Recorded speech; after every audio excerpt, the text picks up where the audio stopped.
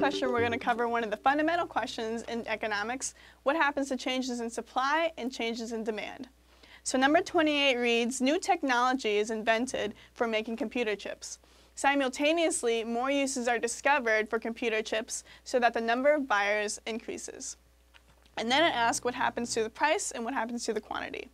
So whenever you start with a supply and demand question, always begin with your graph. A lot of times students want to interpret the question and kind of logically reason, well, if technology increases, I think price will increase. If you do it that way, there's a lot more room for error because it's such a broad statement. If you just stick to how do the curves change on the graph and how do the demand curve change on the graph, you'll usually get the question right. So let's see how our curves change. So remember, supply curve is our upward sloping curve.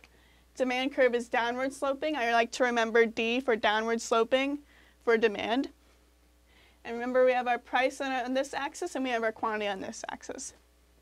So the first part of the question says that new technology is invented for suppliers.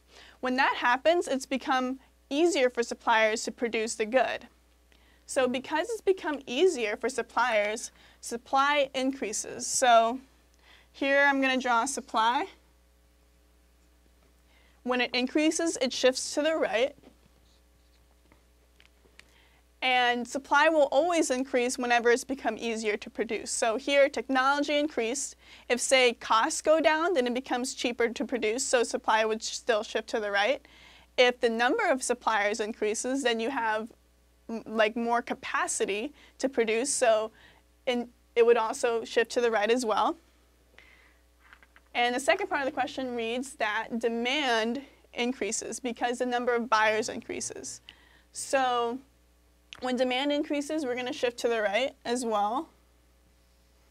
So here's our new demand. And where those new curves intersect is our new point. So let's see where price is. Here's our price. Here's our quantity. Comparing that with our old equilibrium, here's our original price, and here's our original quantity. And as you can see, when both supply and demand increase, we have an increase in supply, in price, and an increase in quantity. Now, usually we would be done with this question. We would only have to draw one graph, but because it tells us there's two changes, but didn't tell us the magnitude of the change, we have to draw two graphs, and I'll show you why. In this graph, we're going to do the same changes, but there's going to be something different.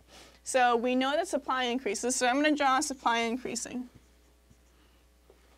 And we also know demand increases, so we're going to have demand increase here.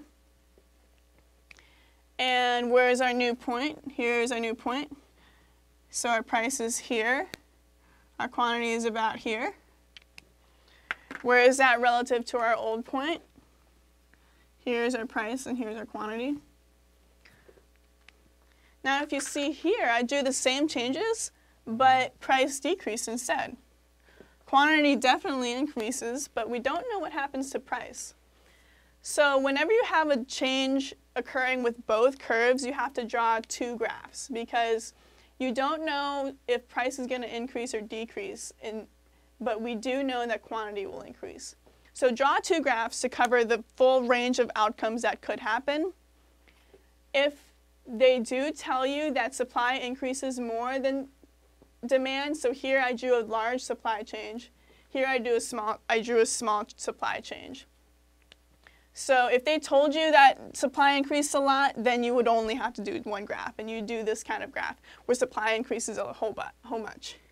If they tell you that supply increases only a little bit, then you draw a small change. Here they didn't tell you, so the answer is ambiguous.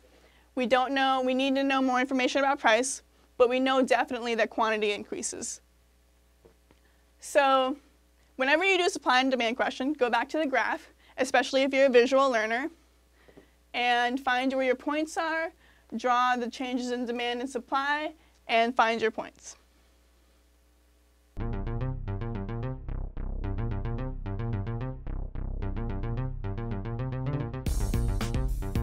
The Teaching Center, UF's Learning Resource Center.